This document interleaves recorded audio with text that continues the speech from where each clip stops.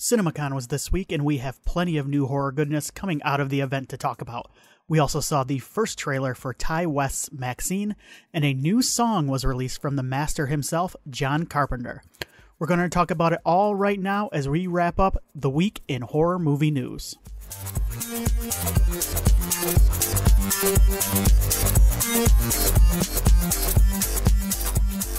Cinemacon, billed as the largest gathering of movie theater owners from around the world, took place in Las Vegas this week. The event for those in the theatrical business started in 2011. It features keynote sessions, panels, product presentations, and most importantly for us, studio presentations. This year featured presentations by Warner Brothers, Disney, Lionsgate, Universal, Paramount, and more, with each of the studios showcasing films from their upcoming theatrical slates. It's an event that exists to hype up the theatrical experience, and there is nothing wrong with that. I love hype, even if it leads to letdown. So let's dive in and take a look at some of the horror movies from this past week's Cinemacon that we may or may not be let down by in the upcoming months. Let's start with the Shyamalans. That's right, plural. Ishana Night Shyamalan was first up, showing footage from her upcoming film, The Watchers. This is her feature-length debut, but she has worked with her dad as a second-unit director on Old and Knock at the Cabin. She also directed and wrote several episodes of Servant on Apple+. This is based on a novel by A.M. Shine. In the novel, a woman named Mina is left stranded in the woods where she finds a woman shouting for her to run to a concrete bunker. As Mina enters the bunker, she finds herself in a room surrounded by glass along with a group of strangers, all of them being observed by a mysterious group of creatures called the Watchers. The footage shown at Cinemacon looks to stick pretty close to that synopsis, with Dakota Fanning in the lead role leaving the bar following a date and her car breaking down in the woods. An old woman runs her to the bunker and tells her she has 5 seconds before the door is sealed. The trailer goes on to show the group of people being watched and observed by the Watchers. So there you go. It seems very similar to the book. The movie will be out June 14th. Her dad, M. Night Shyamalan, was also at Cinemacon and presented footage from his new movie, Trap. The footage shown introduces us to Lady Raven, a pop star, taking the concert stage with Josh Hartnett's character looking on from the crowd with his daughter. We then see Hartnett encountering police on his way to the bathroom, where he finds out that the concert was all an elaborate trap to lure out a serial killer named The Butcher. The footage goes on to reveal one of the big twists of the movie, which I will not spoil here, although I can see it being spoiled in one of the official trailers because it seems like it might be the film's big selling point. M. Night's Trapped is out in cinemas a few months after his daughter's film on August 2nd. It's the summer of Shyamalan. And then, what was probably the main event of the Warner's presentation, at least horror-wise, was a sizzle reel from Beetlejuice with Michael Keaton, Catherine O'Hara, Willem Dafoe, Justin Theroux, and Monica Bellucci, and Tim Burton, all in attendance. While introducing the footage, Burton described the production as a weird family reunion, and he revealed that he had been kicking around the idea for a sequel for 3 decades. Keaton chimed in saying that they had finally got it right, and that the movie was really blanking good. Catherine O'Hara also stated that if people don't like it, then F them. I assume she was joking, maybe not. One of the more intriguing and encouraging revelations from the event was from Willem Dafoe, who said that there were plenty of practical effects being used for the movie. The actual footage shown sounds similar to the trailer released a few weeks back, but expanded, as it features writers Lydia and Ortega's Astrid at a funeral, and then Lydia summoning Beetlejuice. It also showed off the first look at Monica Bellucci's character as Beetlejuice's wife, and we also got a look at Justin Theroux's character Rory, who seems to be a close acquaintance of the Dietz family being scared by Beetlejuice. The footage is said to show off some of those practical effects Dafoe talked about, with footage of Beetlejuice vomiting out gray guts and animation similar to the stop-motion animation used in the original film. I remain cautiously optimistic. I take all of the comments at Cinemacon with a grain of salt, as this event exists to hype the movies for cinema owners and movie fans. But even though Burton has been more miss than hit for me since Sleepy Hollow, I think, I like this cast and I really want to like this movie. I will find out if I do like this movie on September 6th. The Warner's presentation wrapped up with a couple of quick greetings from Maggie Gyllenhaal on the set of her Frankenstein movie, The Bride, as well as Ryan Coogler and Michael B. Jordan on the set of their mysterious new vampire movie, which had a couple of casting announcements in the past week as well. Delroy Lindo was announced, but his role is still unknown. Wunmi Masaku from Loki and Lovecraft Country was announced, but her role is still unknown. And Haley Steinfeld was announced as joining the cast, and as of this time, you guessed it, her role is still unknown. Regardless of all the unknowns, I cannot wait for this movie. Lionsgate took the stage on Wednesday and dropped one piece of big news that we'll talk about before we get into the footage shown during their presentation. But it was announced that Lionsgate and Blumhouse are teaming up to develop a new Blair Witch movie. Also in the Bloody Disgusting article on the presentation is information that I did not know and that is quite interesting. It said that this will be the first film in a multi-picture pact with Blumhouse, reimagining horror classics from the Lionsgate library. Willie and I actually talked about this on the podcast a little bit, so if you want to listen to us decide which movies from the Lionsgate library should or shouldn't get remade, reimagined, check out our podcast, Horror Movie Yearbook. It's on YouTube. It's on Spotify, it's on iTunes, it's on all that good stuff. But as far as the Blair Witch goes, not much was announced with regard to details on the project, but Lionsgate Motion Picture Group Chair Adam Fogelson said, "We are thrilled to kick this partnership off with a new vision for Blair Witch that will reintroduce this horror classic for a new generation. We couldn't be more pleased to be working with them on this and other projects we look forward to revealing soon." Remake, legacy sequel, who knows? I'm a fan of every movie in the series to some degree and for different reasons. I was of the right age when the first movie came out and it still works for me. The second one, I like due to how wacky it is. I'll leave it at that. And I actually dug The Blair Witch from 2016, directed by Adam Wingard and written by Simon Barrett. I thought it had some interesting ideas even if it didn't fully click. Lionsgate also introduced a little bit of new footage from the Crow reboot. This footage was said to be more focused on the Eric and Shelley relationship in the film. There was also a montage of Eric Draven's healing ability, which was also showcased in the official trailer for the movie. The footage descriptions read like an extended version of that trailer.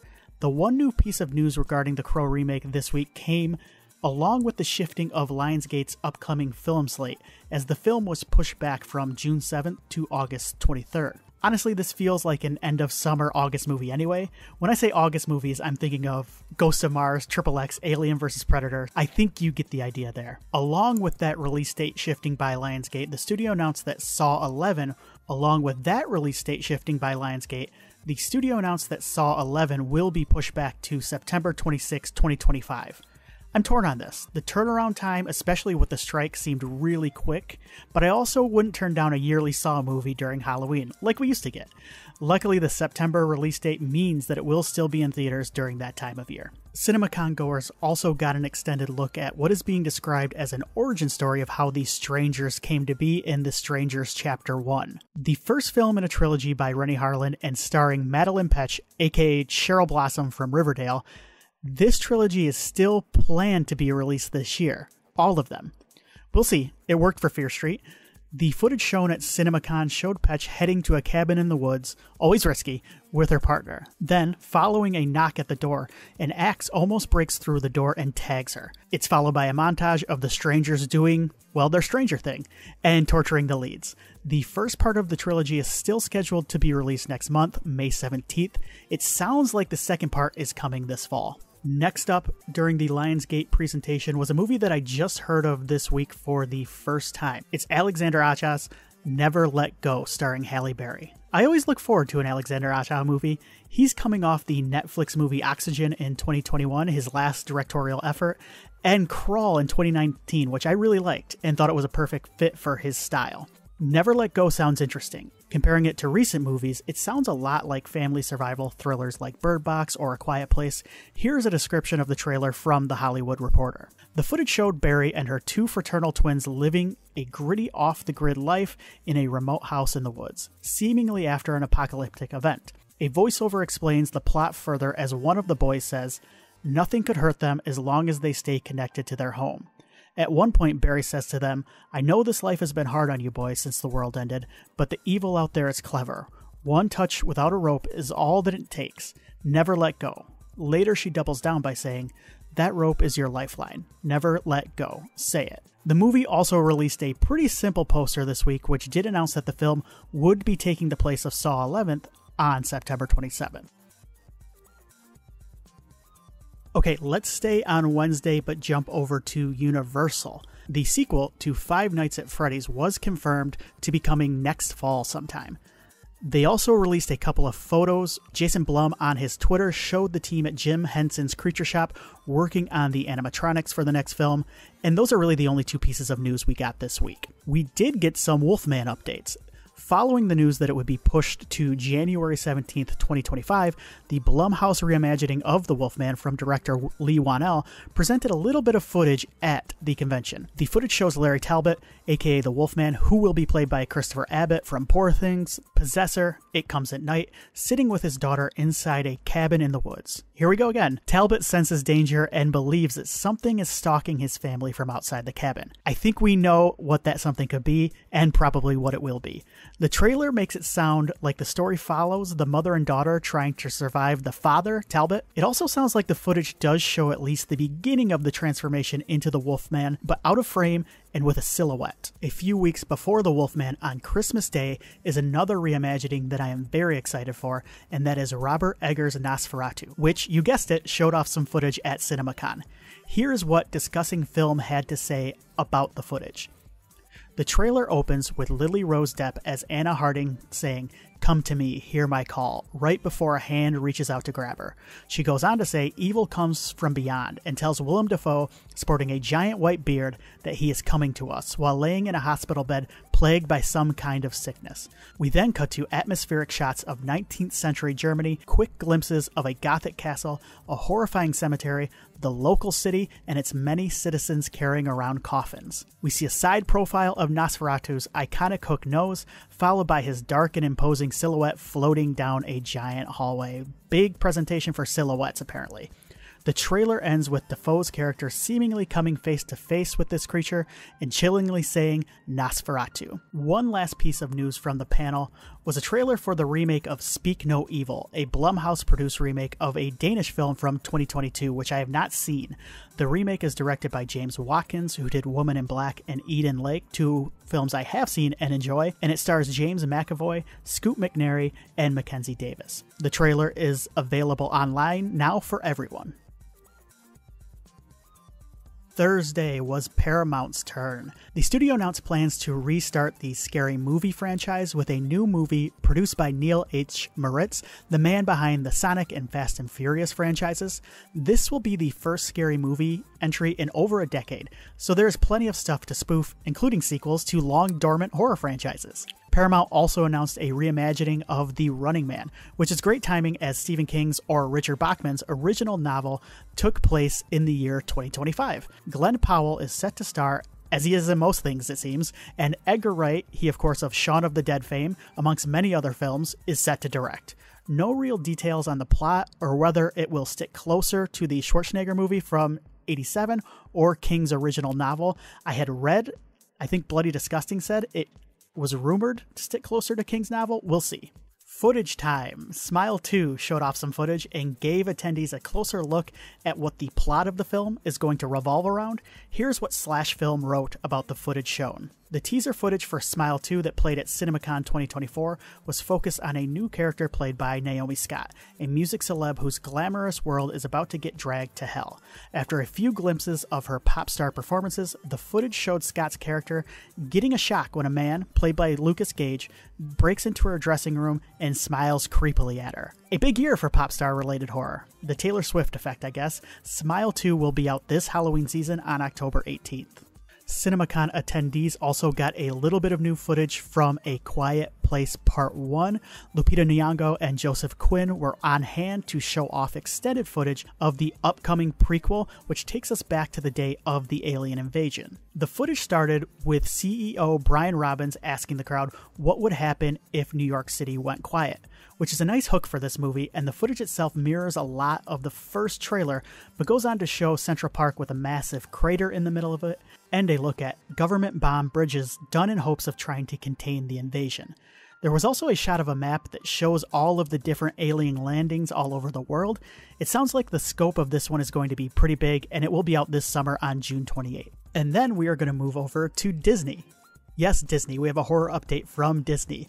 They took the stage and showed off an extended look at Alien Romulus, and here's what JoBlo.com had to say of that footage. An exclusive extended scene from Romulus was screened at Cinemacon, which followed Kaylee Spaney's character wandering through a broken-down spaceship corridor with Eileen Wu's character. They see a ripped-apart android among the debris. David Johnson's character, who is an android himself, is rebooting with an interesting effect in his eyes. But at that moment, a swarm of facehuggers burst into the room, chasing the characters out. We saw a bit of this scene in the teaser. One character turns out to have been impregnated by a facehugger, with a baby xenomorph bursting through their ribcage in an extremely bloody scene. The facehugger and baby xeno are quite close to their appearances in the original movie, and best of all, they've been done with beautiful practical effects.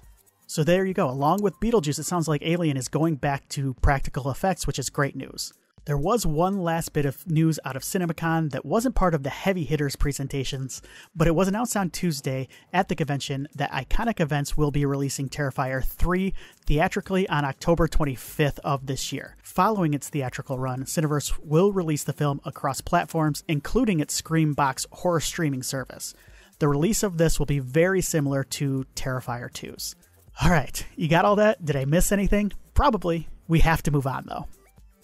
And we are moving on to MaXXXine, because the first trailer for Ty West's MaXXXine debuted early in the week. The trailer shows MaXXXine 6 years following the events of X having become a name in the adult film industry. That name being Maxine Minx, and she is beginning to break into horror films in the 1980s in Hollywood. In the film, Minx is auditioning for a film entitled The Puritan, hoping that it will be her big break into legitimate acting, all while a mysterious killer, the Night Stalker, Richard Ramirez in real life, is murdering women in Hollywood. The trailer is chock full of Ty West paying tribute to the 80s, with Obsession by Animotion playing in the background, along with neon lights, a video store, 80s hair. It's Ty West doing what Ty West does. The film also gives us a real glimpse at what is really a great cast. We see Kevin Bacon as a private detective warning Maxine that the past isn't finished with her yet, Michelle Monaghan and Bobby Cannavale as LAPD officers investigating the murders, Giancarlo Esposito shows up as her agent, and Halsey as her best friend walking the streets alongside her. The trailer also shows off some very intriguing shots of the Bates Motel and the Psycho House, where we get a glimpse of Pearl in the window.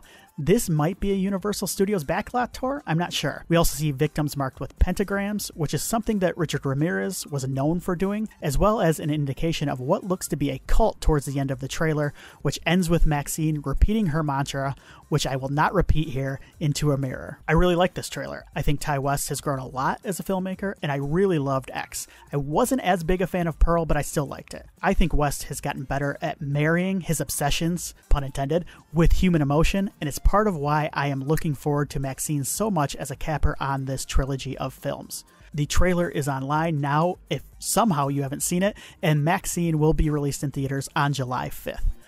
Alright, let's do some quick hitters and get out of here. Variety reported that the Sam Raimi-produced horror thriller Don't Move was acquired by Netflix. The movie follows a serial killer who injects a grieving woman with a paralytic deep in a forest. As it takes over her body, she must fight for her life as her nervous system shuts down. This is directed by Adam Netto and Adam Schindler, who directed the Grey Cloud Island, Minnesota episode of the Raimi-produced 50 States of Fright Quibi series, which I actually had a lot of fun with. No word on a release date yet for Don't Move, though. Speaking of Netflix, it was announced that Takashi Miike's Lumberjack the Monster is heading to the service on June 1st, only a few weeks away from its May 6th North American premiere. Here's the synopsis from the official site. Akira is a remorseless lawyer who doesn't hesitate to eliminate anyone who stands in his way. One night he is brutally attacked by an unknown assailant wearing a monster mask. Although he miraculously survives the assault, he becomes fixated on finding the attacker and getting revenge. Meanwhile, a series of gruesome murders occur where the victims are found with their brains removed from their bodies. While police conduct an intensive investigation, Akira seeks revenge against the assaulter. Who will uncover the truth first? That sounds like a Miike movie, and it'll be out May 6th. Greg McLean, director of both Wolf Creek movies as well as Rogue, The Belko Experiment, among others, will return to directing for the first time in 7 years with Graveyard Smash. Deadline reports that the movie will start production this year and is about a young woman desperate to find her missing sister and her 3 best friends who find themselves trapped inside a virtual reality game where every level forces its players to survive a different genre of a horror movie. That's a pretty fun premise, I'm not gonna lie. Also, Deadline has reported that Nia DaCosta, director of the Candyman remake from a couple years back, is in talks to direct the second entry in the upcoming 28 Years Later trilogy. That's right, trilogy. The first entry is being filmed by Danny Boyle later this year, but quick trilogies seem to be all the rage right now, and it's reported that the studio wants to bring in a director as soon as possible so that they are on the same page as Boyle and writer Alex Garland, who will be writing each installment. Alright, and let's close it out with the master, John Carpenter, who along with his son Cody and his godson Daniel Davies released a new song this week from their forthcoming album, Lost Themes for Noir. I love all the Lost Themes albums, and I will probably love this one as well. He Walks by Night is the title of the new song, and it is available to stream wherever you stream, and the album is available to pre-order or pre-download before its release on May 3rd, only a few weeks away. Thank you everybody for listening. That is the news for this week. If you enjoyed this and want to hear more, of course, please like, share, subscribe, all that good stuff on YouTube. Also, if you want to hear our podcast, Horror Movie Yearbook, check us out wherever you get your podcast, and on YouTube, we're on here as well. So thank you once again, everybody, for listening, and I'll see you next time.